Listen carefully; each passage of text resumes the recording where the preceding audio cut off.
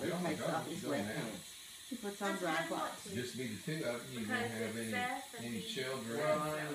Caillou is playing with his drum. He has to go. His mommy says, Caillou, come sit on your potty.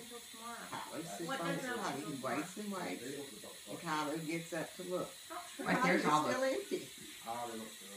Later, Caillou sits on his potty again. He wants to make Mommy happy. He waits, then it happens. Mommy, Caillou shouts, I have a surprise for you.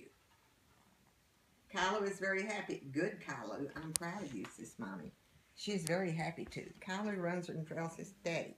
Good, Caillou. I knew you could do it, says Daddy. Caillou watches Daddy empty the potty in the toilet. He helps pull the handle to make it flush. Caillou waves goodbye. Caillou is drawing a picture. Caillou, do you have to go? Asks his daddy. No, says Caillou. He knows when it's time to use the potty. Just like Sawyer did just now.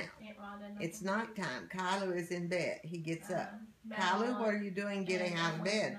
He asks his mommy. I have to go. I want to use the potty.